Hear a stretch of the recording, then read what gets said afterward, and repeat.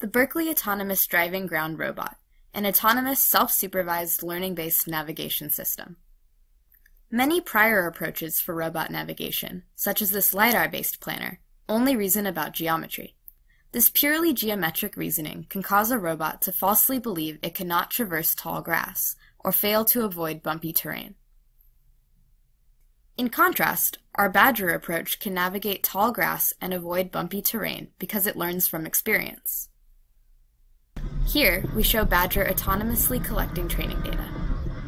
BADGR is an end-to-end, learning-based mobile robot navigation system that can be trained with self-supervised off-policy data gathered in real-world environments, without any simulation or human supervision.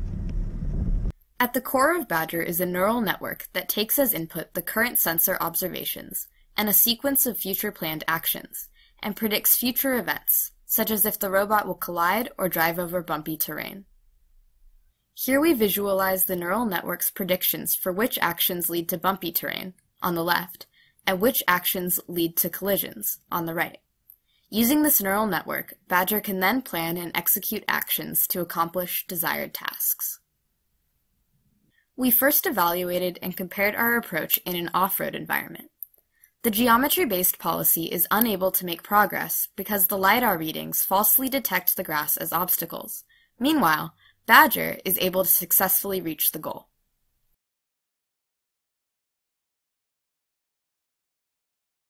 The LiDAR policy is sometimes able to reach the goal, but even when it does succeed, the LiDAR policy can take an inefficient route because it believes all geometry is not traversable.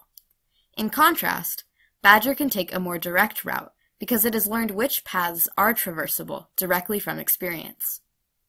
We also evaluated and compared our approach in an urban environment, in which the task was to reach a goal while avoiding collisions and bumpy terrain.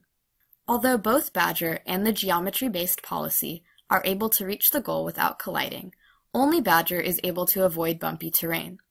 This is because BADGR has learned from experience, without any human labels, that concrete paths are smoother than grass, and is therefore able to plan and execute actions that drive on the concrete paths.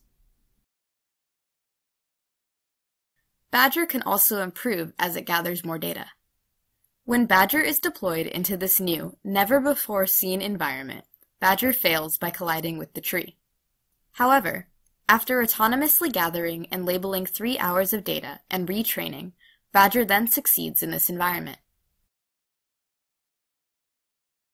BADGR can also generalize to new environments.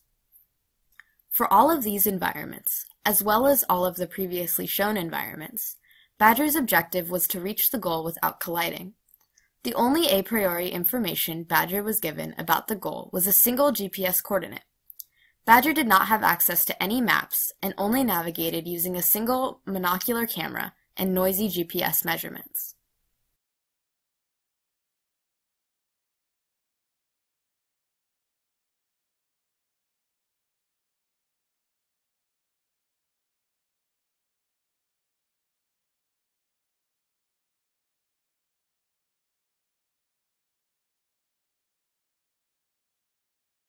Thank you for watching.